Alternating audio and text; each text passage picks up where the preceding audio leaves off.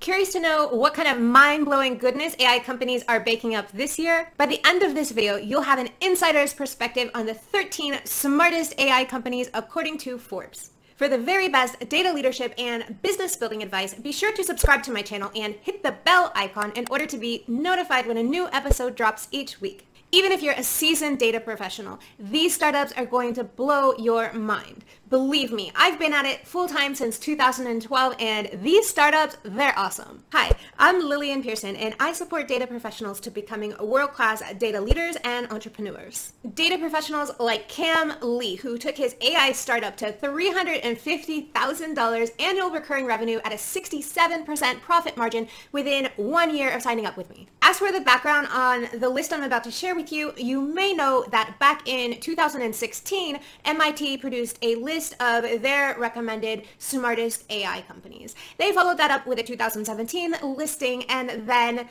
they discontinued the series. But back in 2016, the forerunners for smartest AI companies were companies like IBM, Line, Facebook, NVIDIA, and Tesla. These are huge name brands. These are mega brands. So of course they would be in the smartest AI companies list. And lots has changed in this year's listing. Now in 2020, Forbes produced a list of America's most promising AI companies. Within that listing, they categorized the companies into 13 different categories. So what I've done for today's video is I have taken my favorite pick from among these 13 categories, representing each category with a company. Now, of Forbes 50, I use the following criteria to make my selection. 1, lasting impact. How well positioned is this AI company to solve emerging global problems in the long term? 2, market opportunity. And when I say this, I'm not actually talking about necessarily market opportunity for the company, but rather market opportunity for you data professionals, where the opportunity represents the opportunity for you to actually create your own business in this market. And the third category is tangible impact. And by that, I'm referring to the visceral impact that these technologies have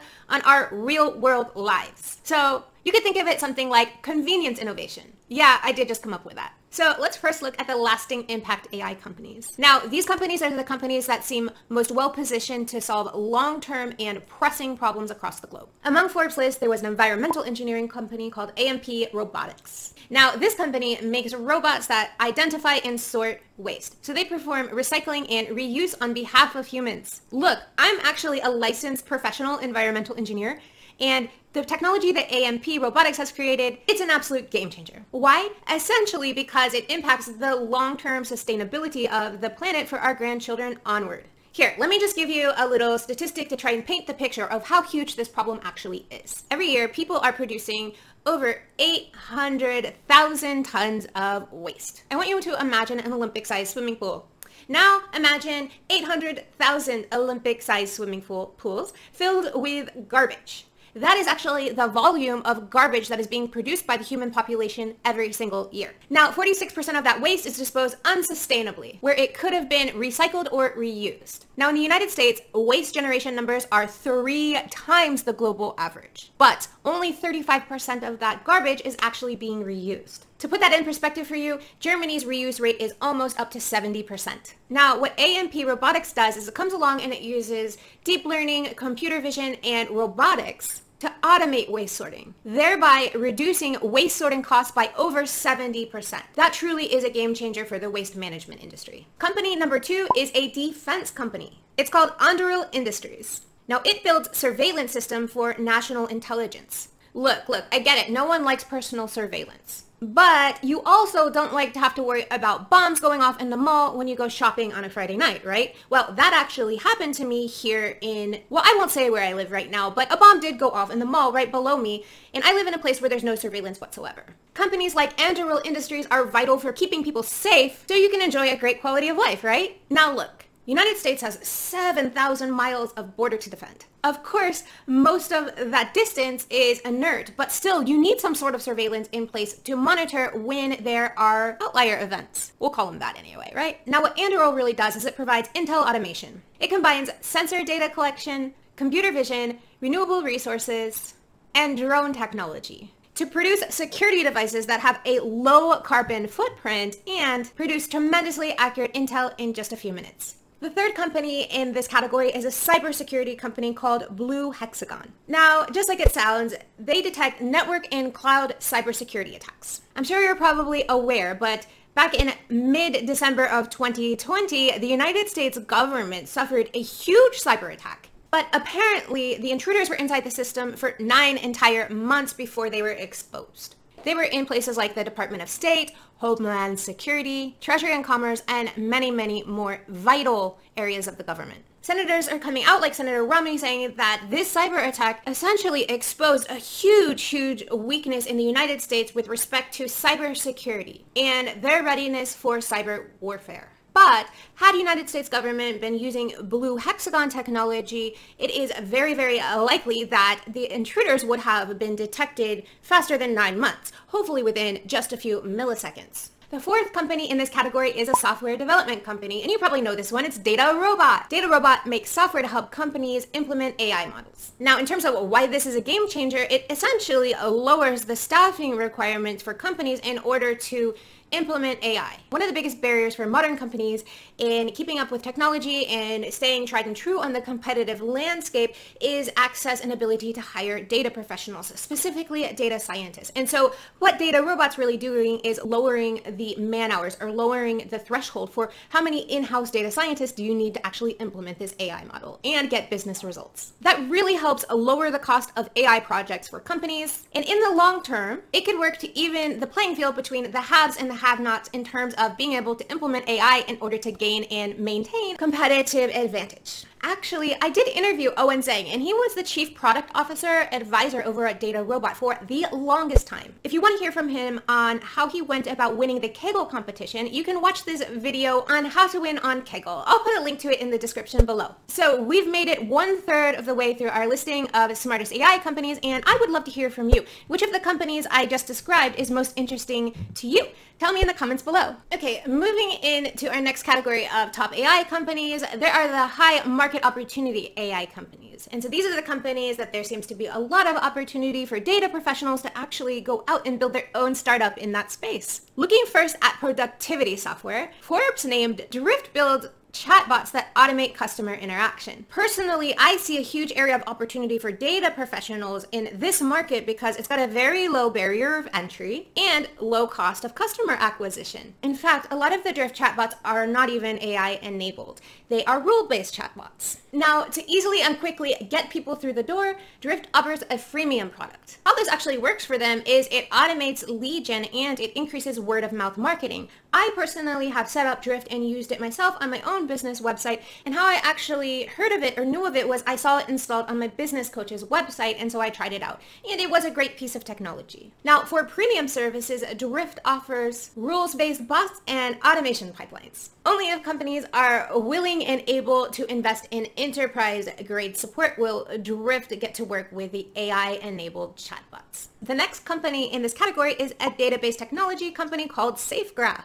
Now, SafeGraph creates data sets by tracking commercial activity. The reason I thought this was really cool and a prime opportunity for data professionals is that it actually has an extremely low barrier of entry for anyone that's ever worked with GIS technologies. In all honesty, a lot of the data that SafeGraph is using to produce its products comes from government and public data sets. They form data partnerships where they get anonymous mobile data that gives information about commercial activities and where they're happening. They combine that with government and public data sets and they resell it. Actually, I took the liberty to checking out their terms and conditions and their data privacy policy just because it was pretty interesting.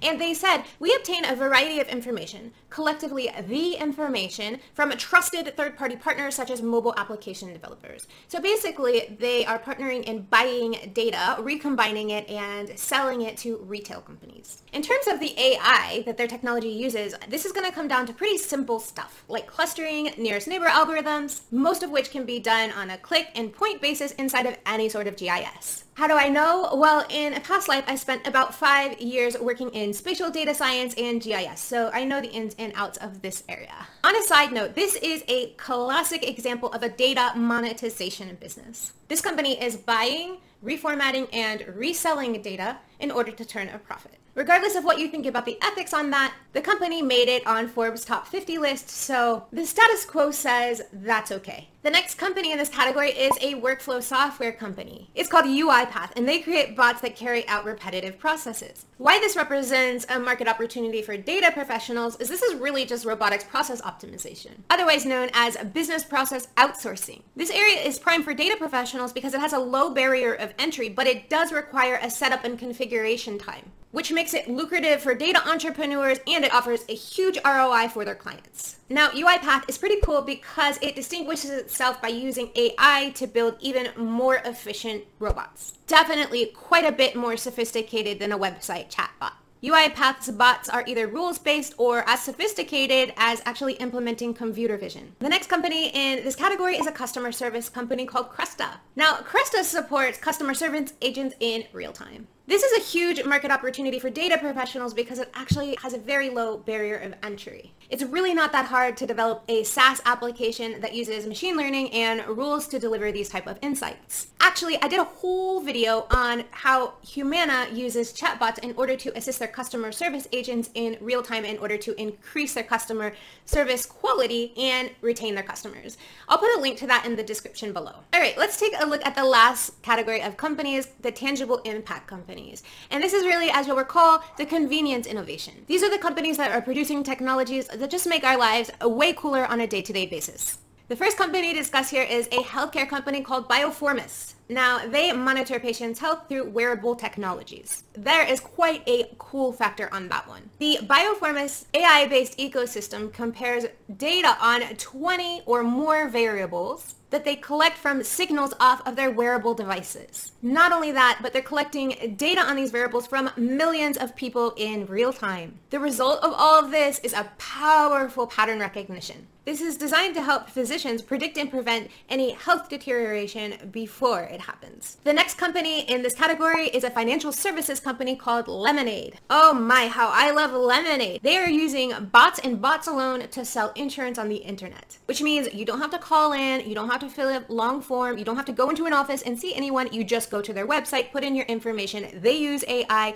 to do a risk analysis. They categorize you according to your information in a certain risk category. They quote you a policy, you pay, and you're insured. How incredible is that? I think we all need a little more of that sort of thing in our lives today. The next company in this category is a communication services company called Crisp Technologies. Now, Crisp removes background noise from calls. I actually use Crisp on my own device in order to do this recording, so let me show you how it works. Right now, with the regular recording, we have Crisp running. Now, let me do a cut without the Crisp on. So this is what things actually sound like when I am not using Crisp. It's so easy to set up, and it blocks out all sorts of noise if you knock, kids running, people slamming doors, movers, everything. You just turn it on, and it's free trial and then $5 a month. You can hook it up also through your Zoom so that if you're trying to sound professional in meetings, but you have your kids home for COVID, you don't get stuck out in the rain. So thank you, Chris. The next company in this category is a hardware company called Cerebros Systems. They build computer chips for AI use. Why? Well, if you're a data scientist, you know why. They have developed a wafer scale engine that is 50 times larger than any other chip on the market.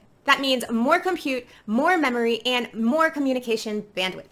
It also enables AI and machine learning at previously impossible scale and speed. Just as a point of reference, how does it compare to NVIDIA's largest GPU? Well, Cerebro's wafer scale engine has 1.2 trillion transistors, while NVIDIA's largest GPU, the A10, has 54.2 billion transistors. The next and last AI company in this category is an automotive company called Ghost. Now, what Ghost is doing is it's developing self-driving technology for installation into conventional cars. How could that not be cool? You can install self-driving into your Toyota Prius or the Mercedes-Benz you already own, and it would drive and operate like a Tesla. It was only in 2019 that Ghost actually raised $63.7 million to develop and deploy this technology, and it's slated to be released in 2021.